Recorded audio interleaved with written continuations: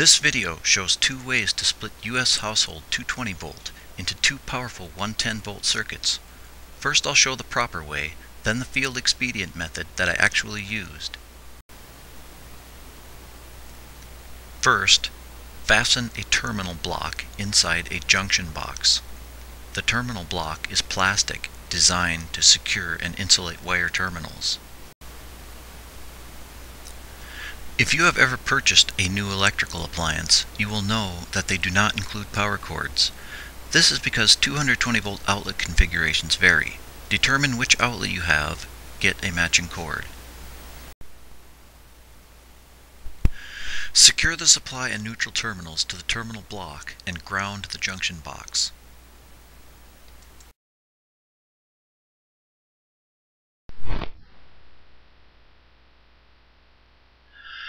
A clamp on the cable that is too large to go through the portal prevents strain on the cable from damaging the terminal connections.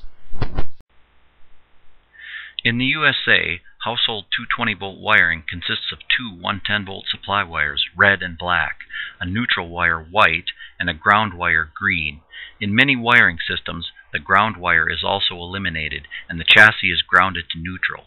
Because AC voltage occurs as a polar oscillating wave, and because the two supplies are 180 degrees out of phase, the maximum electrical potential between them is the full wave magnitude from peak to trough, or the nominal 220 volts AC. A link to Wikipedia explaining this is posted on my website.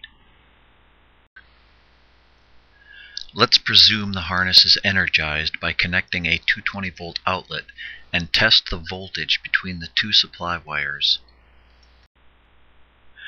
Because the neutral wire is grounded and does not supply voltage of either pole, the maximum electrical potential between one supply wire and the neutral wire is the difference in the wave peak from 0 volts, or 1/2 the full wave magnitude.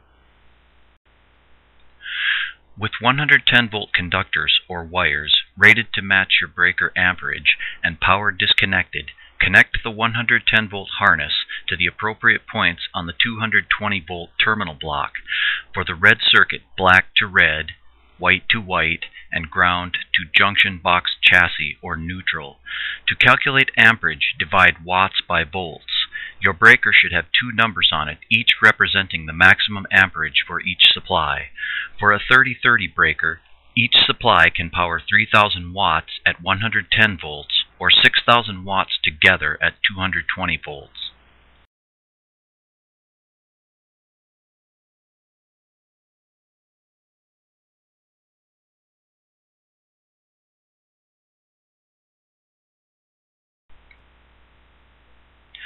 Make the connections for the black circuit, fasten the lid, and you're ready to power up. This is a good, safe way to split 220 volt into 110 volt, but has a couple of problems. 1, it monopolizes components, and 2, it's awkward to use.